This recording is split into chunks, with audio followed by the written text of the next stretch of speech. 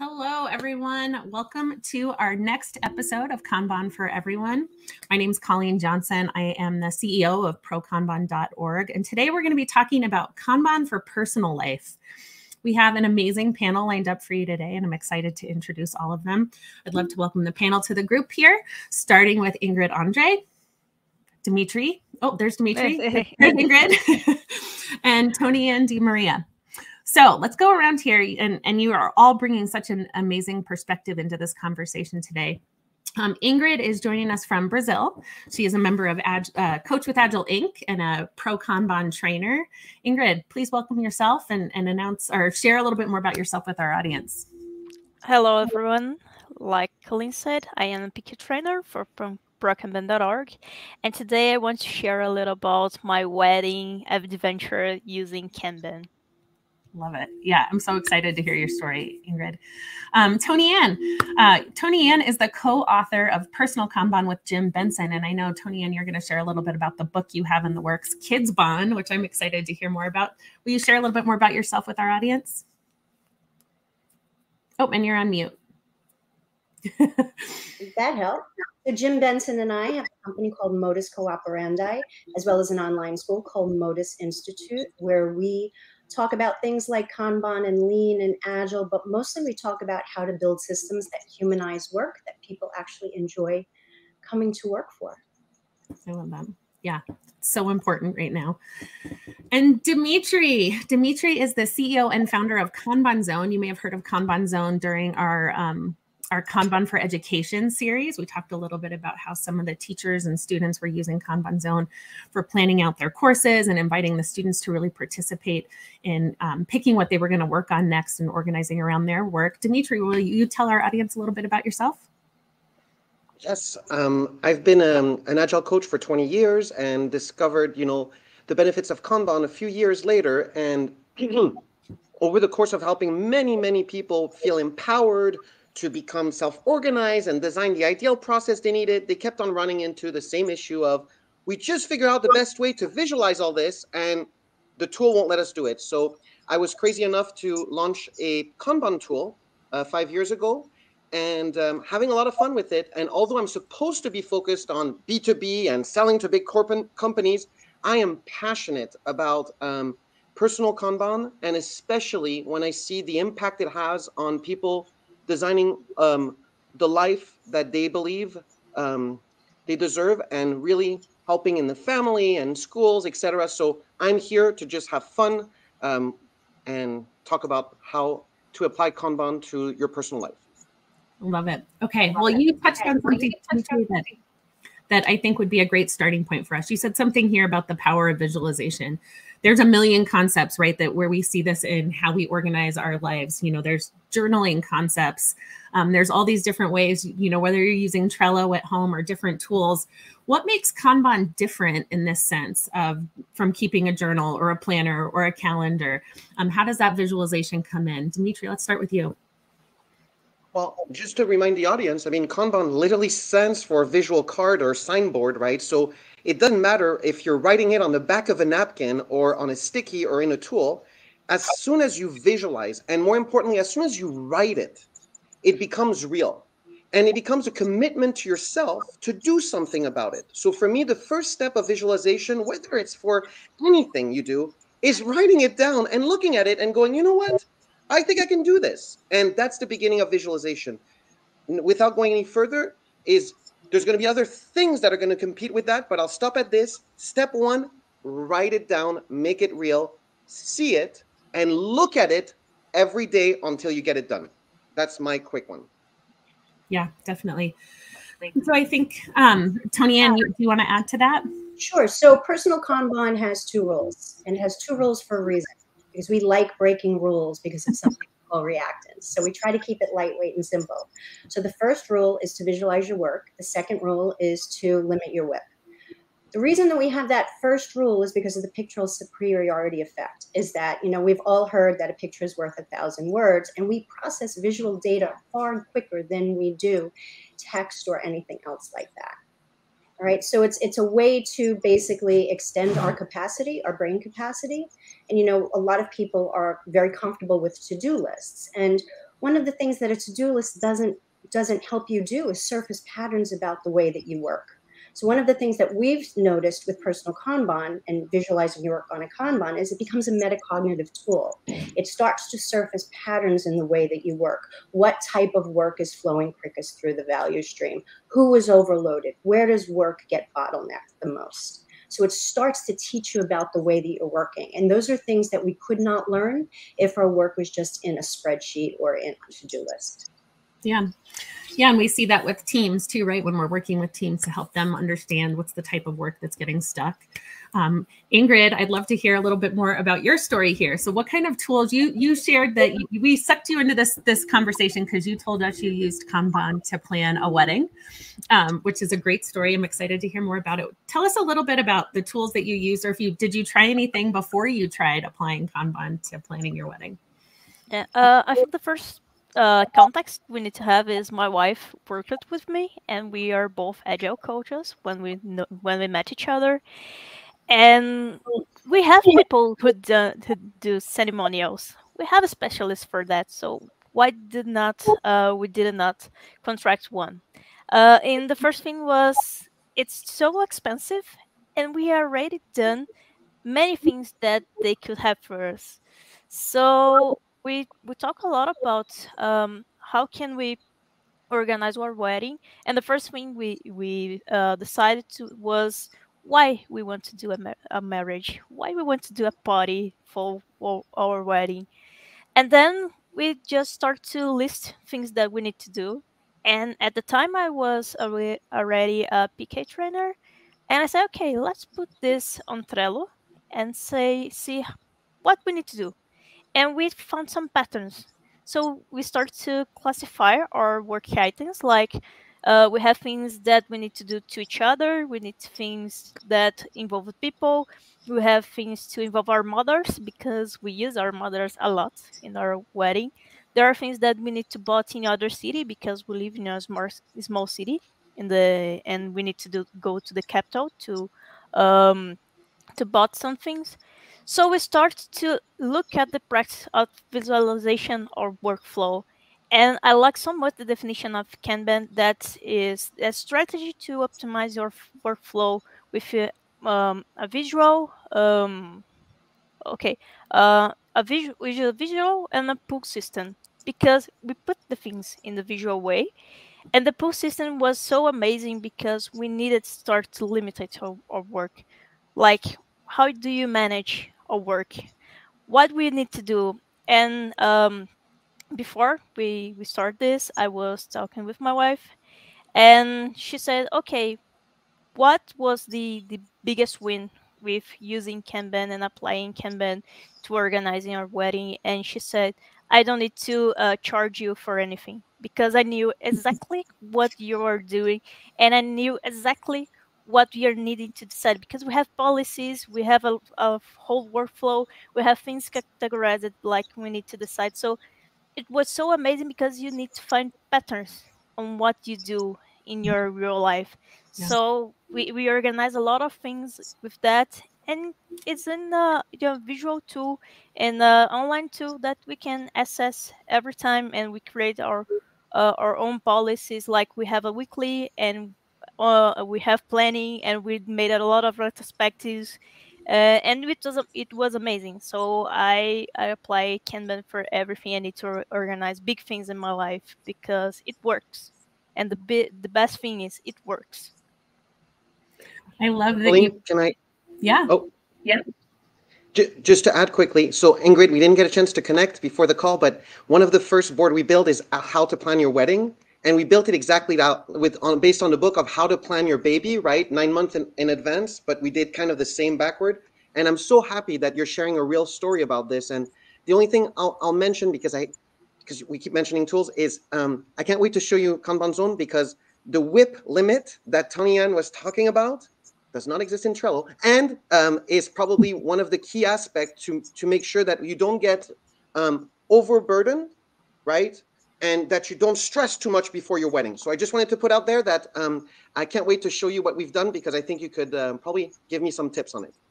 Sure. Ingrid, first, congratulations. We just spoke with somebody. We just likewise did an interview with somebody who was utilizing Kanban to plan their wedding. And one of the things that I noticed, and I'm sure you probably noticed, is that for the tasks that were combined tasks between he and his wife, they were a certain color. What was really neat for me to see is that the burden of the planning didn't fall just on one person. A lot of those tickets were actually the combined tickets for between, both partners. And I'm wondering if you saw the same thing, if it balanced the capacity out. Yeah, sure. There's a lot of things that we divided, like you do this and I do that, and there's something like we need to choose a cake. You need to try a cake. So, okay, you search for the person who can do the cake, and we are going to taste together. So there's a lot of things that we did together because we need to decide it together. And many people think about a wedding and think, oh, okay, my wife is going to organize the whole wedding and I just will pay. And no, we need to decide things together. And it was amazing. It's a such experience. Like organizing was the best experience because I'm not a party person, so the party was not the funniest part for me. But the organization was the best thing we can made. Yeah, and you said something else there, Ingrid, about how you broke the work down. I think that's really interesting. I've tried to help my sister who works in the nonprofit space and puts on a lot of events to help organize her work with a Kanban board. And I think sometimes we get this mental block about where to start when something's big, right? And you just said we have to pick out cake vendors and test the cake, right? But that was, if you separate those, then it's a little less daunting because it's like, okay, we have one thing that's done. We know 3 places we're going to go test the cake, right? And so if you can make those things as small as possible, there is, I think, a mental piece of getting things to that done column. Tonianne, you talked a little bit about the happiness, the mental piece of all of this. Can you expand on that a little bit? And those what you just said, because that was really important. Nobody wants a ticket on their board that says plan wedding, because what that's going to do, it's too big. That is going to shut down your prefrontal cortex. And your prefrontal cortex is arguably the reason all of us are knowledge workers. That's our toolkit.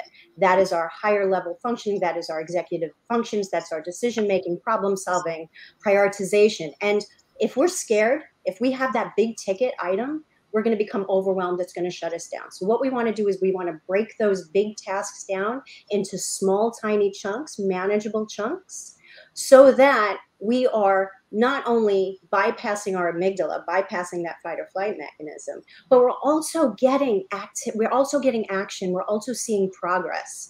And progress, we know, is going back to what you mentioned about happiness. We know that seeing our progress gives us a burst of serotonin. It makes us feel good. They've done studies that show just saying I'm complete, just saying I'm finished gives us that burst of serotonin. But what it likewise does, it gives us that burst of dopamine, right? Which helps us with motivation. So we no longer, just want to start new tasks because that's novelty. We want to complete tasks because that completion likewise gives us that neural reward. And when we're looking at our done column and we see that completion, that makes us feel great. Right? I mean, when we're not visualizing our work, when we're not visualizing our completion, then we feel we've accomplished nothing at the end of the day, when we probably have been busy from, 8, 10, 12 hours. So we need that visual feedback, and that contributes to our sense of happiness as well. Definitely. Yeah, those small wins. Dimitri, tell us more. Before we get off the topic of love and romance, I want to make sure we talk about that after the wedding. We also have another template for couples in love. And what I want to put on the table is often we transform an organization and everything works out. We plan a wedding, everything works out, and then we go back to our old ways. How about we continue using Kanban for everything else? And the one that I really love is couples in love. It's a real board, by the way. And the reason I built it is because everyone was making fun of me that you plan your date nights? I'm like, of course I plan my date nights. If you don't plan them, you never go on dates. And when you do, well, it's like last minute and you got to find a restaurant. So I just want to put on the table that I love starting with, hey, let's get married and build a board, but let's, especially if it worked, let's see if we can, and I'm not talking only about putting the honey-do list to make your partner do all the chores at home, right? That's a great board too. But I'm talking about planning for fun things, right? And also using this visualization to learn from it and say, you know what? I hate dancing. Of course, I'm going to be dragged to a dancing class. Well, let's try it once. Let's make it a card. Let's find something that's agreeable for me to, you know, work myself up to go dancing. But you know what? If I don't like it, then put it in the column of, let's not do that one again. And my point is I believe relationships are a lot of work. And I think that there's even a silly, simple board, right, can continue to keep at least not the romance alive, but the conscious planning of, I care enough about you to continue putting great ideas that we can look at together and build a life together. Sorry, I'm going to stop being all gushy about this. May I extend something that Dimitri so brilliantly stated? Yeah.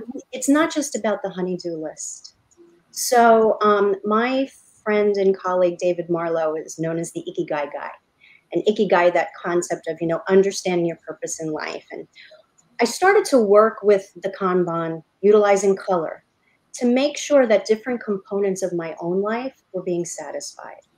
So that at the end of the week, I wasn't just pulling, let's say, red tickets and green tickets, which were, class-related tickets and client-related tickets. But I started pulling tickets for, like, spirituality. And I started pulling tickets for health. And I started pulling tickets for socialization, because especially after the past 2.5 years, I think so many of us have just become hermits. And I started to notice patterns. I started to notice, wow, I'm focusing way too much on work.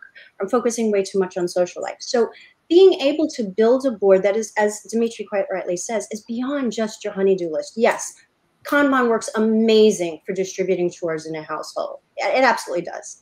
But I think that's just one part of its utility. And I think especially now, I don't believe in Dimitri and I had a beautiful conversation a couple of days ago. We talked about, how we tend to bifurcate our lives between work life and personal life. And I don't believe you can do that. I think it's an unnatural way of separating your life. So what I'm hoping that Kanban can help us all do, and tools like Kanban visualization and collaboration tools, is help us look for a healthy integration. Try to satisfy all those parts of the life. So at the end of the day, we're just not, productivity machines, but we're actually living our lives. It was pretty interesting that you talk about seeing the done things. And if you don't like a dancing class, or you're doing that, it's like you have the feedback. Like you see the things done, now you can sit that, and it's not about the done, but what do you learn with the done thing? What the value that you created with that? Like, it's just it was just a funny moment together, or we discovered something new, or discover a new hobby, and you can measure that progress. Like you classify the things that you've done, and if you put something like, you can go further and put cycle times, and like, okay, I have this idea that we can go to a dancing class.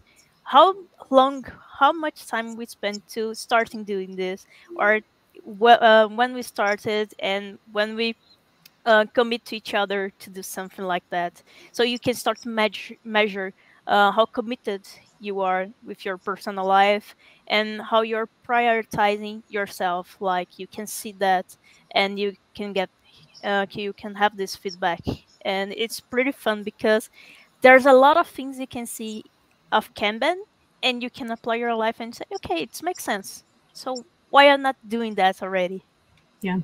Yeah, and it's not just cycle time, right? I think that's where we're being able to visualize how old a ticket is, whether it's in your backlog of dates. Like if that dancing card is 3 months old, maybe it's never going to get pulled. Get it out of the backlog. But I think looking at your in progress aging work is so important when it's a personal item, because once you have that WIP established, it's really easy to say, especially if your WIP's more than one, right? It's really easy to have something that may age there forever, because you can keep working around it. And I think without an external person to be like, hey, this card's 2 weeks old, are you ever going to prioritize this work, right? We own that piece. And so I think that's where having that visual feedback is not just about the distribution of, I'll say distribution of work, even though we're talking about distribution of attention really here with how we're spending our time. But I think also being able to have the feedback of how long has this item been in progress becomes even more critical as a way to push yourself.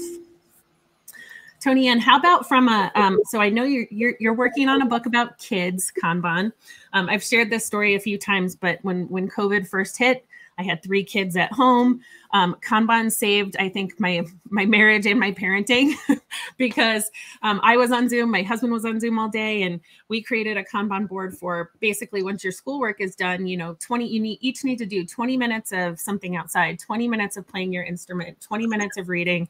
And when all of, it was like, make sure your bed is made, make sure you've checked all these things. When your cards are all to the done column, you can come and ask me for screen time, but don't talk to me until everything's in the done column. And what was fascinating about that process was giving the kids, all different ages, giving the kids control of getting their things to done. My oldest would have everything to the done column in 2 hours, and he would have his day free to play video games. My daughter would get everything to the done column maybe 2 minutes before it was dinner time.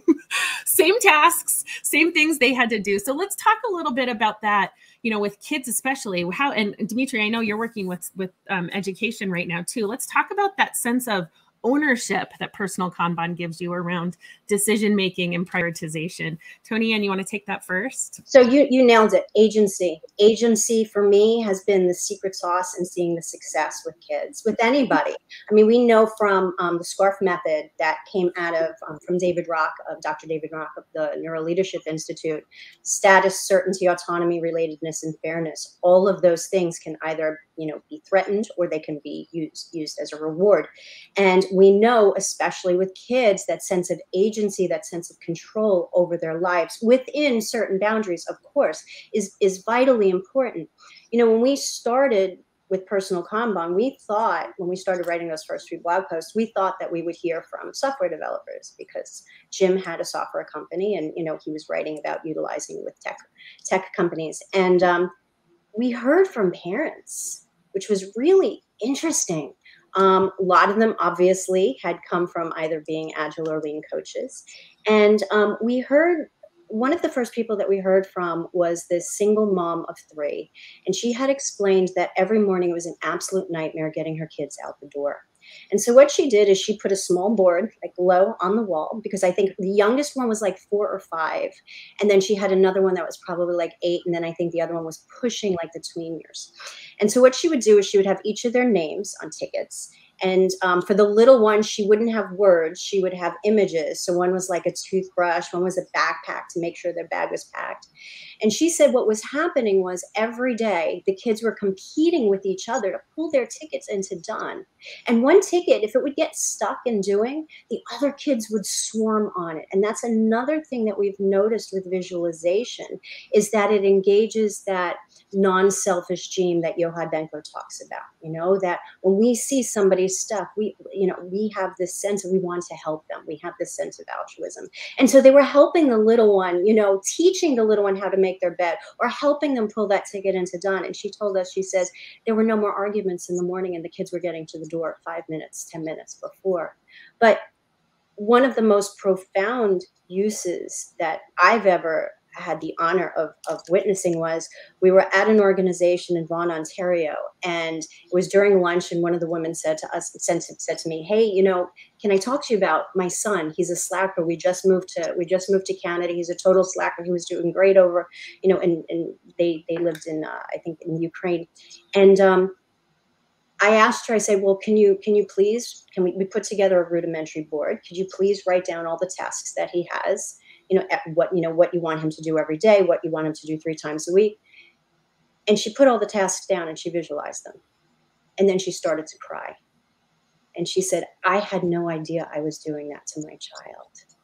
And, I had to hold back tears. That was a tough one. It was a tough one because there was something like 10 tasks that he was expected to do outside of school, and none of them were play. So the first thing that we did, we had her sit down and make a commitment to him that for every X amount of tickets related to school and education and, violin practice, he would pull a play ticket. And that was really profound to see that. But again, as Ingrid said, that visual feedback, right? That understanding that when you're not visualizing what you're doing, you don't know what you're doing. You certainly don't understand your capacity, and you certainly can't convey that capacity to somebody else. And so, unfortunately, he suffered being called a slacker when he just didn't have the capacity for anything. He didn't have the capacity to be a child. Yeah. Wow. Go ahead, Dimitri. And Colleen, there's a little topic I want to add, because I love that we're still, talking about the power of visualization, and the story that Tonianne just told us is, immediate feedback on what was going on. There's a principle in Kanban that I want to make sure we mention, which is encouraging acts of leadership at every level. And the reason I want to mention that is that we've talked about a key role in this conversation we just had, which is the parent. I do a lot of work in schools, and I am a parent still. She's just old now. But my point is this: parents are part of the solution. Parents are not supposed to just send their kids to school and expect miracles. When parents actually take care of talking to their children every day, looking at what they're doing, imagine if they had a way to visualize it and to actually do the work that a parent is supposed to do, instead of just giving it to teachers who are overwhelmed already and need the support, encouraging acts of leadership. And I'm not going to go all Caesar Milan on you or all Oprah, but my point is that the parents has a role to play in it, and the parent needs to get to work in understanding how to visualize what is really going on in the life of their kids, so they can, instead of doing their kids' homework, help them plan better, help them understand and share emotions. So I want to make sure that we talk about acts of leadership that, of course, can come from the child, but can come from other roles that sometimes are completely missing, and we need them desperately. So just want to put a little note on the leadership that comes part of the Kanban methodology. Definitely. Tonianne, you also mentioned something interesting in your story about the board for getting ready for school around the kids swarming. And Ingrid, I'd love to hear a little bit more. You said something really interesting about your wedding board that stood out to me about the mother and mother-in-law tasks, which after planning a wedding, I feel like their involvement can make or break your success here. So I'd be curious to hear more when you had those tasks that were maybe dependent on other folks in the planning process, or involved, getting approval, right? Getting sign off from other parts of your wedding planning group. How did you involve them in your Kanban board or Kanban conversations? Yeah, I like to just include something about when you give autonomy to a child, they can develop better. Like, I am youngest than all of you. I lived with my mom. I don't know, 4 years ago, I was in my mother's house. And there's a lot of trade-offs when we do things. Like, we have a prize. Like, you do something, you earn a prize, and you need to see like that. We need to have some deadlines. We need to have commitment, and we need to deliver things, and we need to know why. And when we know that why, it's so much better, because you understand why people are doing that, or people are charging of you to doing that things. When we need to do things with our mothers, it was the part that became not so funny, because when you just need to involve two people that think the same way and are committed with the same process, it's so much easier. And we put that we had a ticket in our trail that say moms, and we needed to divide the tasks with our mothers, because both of them love arts, love doing manual work, and one live in our city and the other not. So we need to say, okay, mom, you do this, and the other mom do that, and we need to put them together sometimes to talk and to share, because it creates a competition, and it's very hard because people want to participate of the things, and we need to see that, and we need to manage other people in our workflow. And it's very interesting, because when it becomes about the other and not yourself, not your house, or not the things that you can control, you need to have a lot of emotional intelligence to deal with that, because it's not about your work, but it's about much more about managing their emotions than managing what they need to deliver, because they have the things done at the time. You need to, if we had a deadline with them, they would deliver at the day. But the most challenging part about moms and about other people in your system is that managing their emotions, managing how they will dealt with your your third way of thinking and the things that you want to do. So you need to fix some things in the way. Colleen, you mentioned an important word. You mentioned dependencies. Whether it is planning a wedding or enjoying a marriage, whether it is with schoolwork or family chores, whether it is with an organization, dependencies beget silos, and silos are where information and learning go to die. And so, coming from an organization called Modus Co-operandi, I recoil sometimes when I hear the term dependencies. I like to make silos as porous as possible because, again, going back to happiness, Hseih had said, of Zappos had said something to the effect of, happiness is not an inside job, happiness is something that comes between us. And that's where I've seen a lot of the magic of Kanban. It's in those opportunities for collaboration and feedback. And it's seldom an instance of, well, Dimitri, this is my work and that's your work, and never the twain should meet. You know, we know collaboration spurs a lot more learning and is a lot more, you'll often get a much more vital, sustainable product from that. Go ahead, Dimitri. Just before we get off on the topic of children is, I just want to make sure that I share with everyone that no matter whether I'm training executives or doing personal, I always tell the story of my daughter. And I want to talk about life. And for me, life ended up in a divorce. And the challenge was that she was only 6. And every Friday I picked her up, and every Sunday her mom would pick her back up. And on Sundays, her mom would come to the door and say, "Hey, honey, what'd you do this weekend?" And my wonderful daughter, Chloe, would go, "Nothing." And I was like, "That's it. Next Friday, Kanban board in the kitchen. You will list your goals for the weekend. We will fold them on the board. And on Sunday, the answer to mommy is what's in the done column." True story, right? So obviously my poor daughter did Kanban when she was 6, but what it did is it embraced a new stage of life that I was not comfortable with. And I knew nothing else than to, visualize happiness, because I thought I was doing happy things with my daughter, but it wasn't coming through. And in the end, I can't say that it rekindled my relationship with my ex-wife. We're great friends now. But on Sundays, both parents were pretty proud about, our daughter telling us, "You know what, I actually did something this weekend."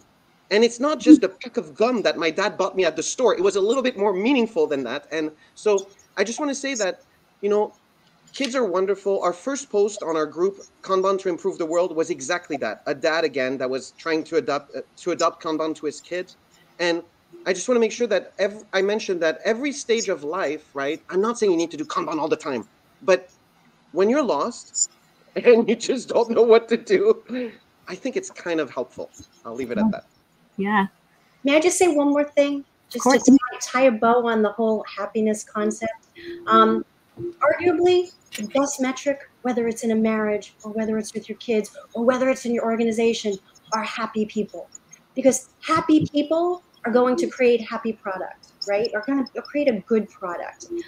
Happy people don't cause risk. Happy people aren't a quality issue. And so what we've started doing is we've started documenting metrics. Super difficult metric on our tickets is when somebody pulls a ticket into done, how did that ticket make you feel? Document your subjective well-being. Did it make you feel accomplished? Did it make you feel happy? Put a little happy face. Were you kind of ambivalent? Put a little, ambivalent face. And did it upset you? All right. And so there. All right. Unhappy face. And again, going back to the feedback that we were talking about, looking at that done column, I would argue the value of Kanban is not always recognized in your definition of done. Because for me, the definition of not done is not the completion of the task. It's what did we learn from the task. Mm-hmm. So if you recognize that a certain type of sticky note or a certain type of task is always causing an individual to be upset, that's a conversation, because that's a quality issue. Stop the proverbial line, pull the proverbial end on board, have a conversation about why did this upset you? Well, maybe, Dimitri, in your case, maybe it would have been like, "Dad, I'm tired of going to movies every week. I don't want to do movies." All right, so there's that feedback. Or, "Mom, you know what? They're always on the tickets with the violin. I don't want to do violin. I want to play the drums." But the conversations that getting that feedback begets, I think that's the value. Well, yeah. Tonianne, you totally went where I was headed with that too, was just around the concept of that feedback loop that Ingrid talked about, and how do we fold that learning? It's basically a personal retrospective at that point, right? Of looking at all of that information. And I think your story too about all of the tasks in the done column are work related, or not fulfilling, or don't have smiley faces, are really important when we think about that personal motivation to get those things to done. You know, from a personal perspective, you could have your done column full and feel very accomplished, like you got a bunch of tasks complete. But if none of them have that smiley face, or none of them are things that you enjoy doing or feel like they're fulfilling, you're probably missing that dopamine hit that you talked about, right? Of I'm excited to go in there and accomplish more. Before we open things up for questions, and we've got some folks in the group here, feel free, if you're listening live, to start adding questions into the comments there, and we'll run through some questions with our panel. Dimitri, I want to go back over to you real quick. You had talked about a couple templates for marriage, for date nights. Tell us some more applications you've built out here for other ways you can use Kanban in your personal life.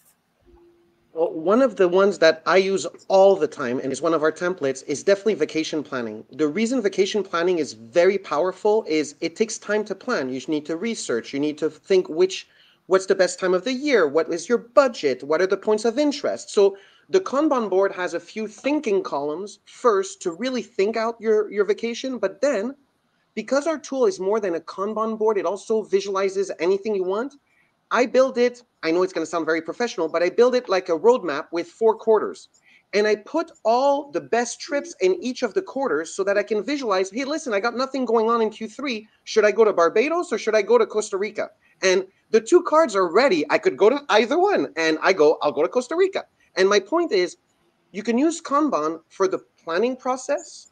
You can use our templates and tools to also visualize them in other mechanism than purely going from left to right. And then, obviously, you can document on your cards what happened during the trip and what to do again. So vacation planning is definitely one of our best templates. But the one that I want to make sure I put on the table is we do have a weekly planning or a personal Kanban. And I got to tell you, starting personal Kanban with the first card being your personal mission statement. For me, that's a good card to start with. It's the one that starts with, who am I? Why do I exist? Right? The fun questions, right? Am I going heavy? Yes. But I'm thinking, if you're going to use a technique like Kanban and try to do great things, you know, some of our templates are meant to challenge you to say, you know, have you taken a moment in your life to do a self-actualization? Do you know where you are today? And how about you write it down as a personal mission statement or another way of documenting it? So many templates that are around personal Kanban, but I got to tell you, the vacation one, you will save money. You will have the best vacation you've ever had. And I'm telling you, it's magical. And that's how my daughter calls my Kanban boards. They're magical. So those are some of the templates, Colleen. Thank you for asking, because there's a bunch of them, but I'm also excited for people to build their own, and they don't have to be complicated. So I want to make sure for some of our listeners, we talked about tools, we talk about process. Guys, it's just stickies on a board, right? So I want to make sure we don't go too far away also from starting very simple. Yeah. Well, we've got some great questions along those lines. I'm going to start with the one here from David that Tonianne mentioned using color tickets and asked what other visual cues work well when collaborating. Tonianne, do you want to take that? Shape and avatar. So when we, at Modus, we use an obeya, which is a Japanese word for great room. It's where we have all of our documents and visualizations and ways that we've solved problems. And it's basically everything that we need to run our organization.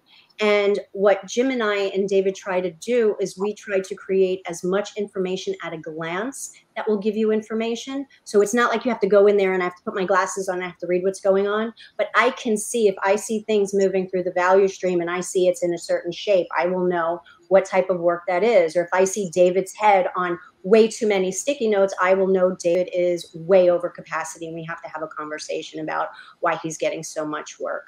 But surfacing patterns in any way that you possibly can, shape, size, color, anything that is, also I wanted to say is make sure you have a legend for your own group, because you will come to the point where you will have your own folksonomy, your own language for your group, and let the group choose that.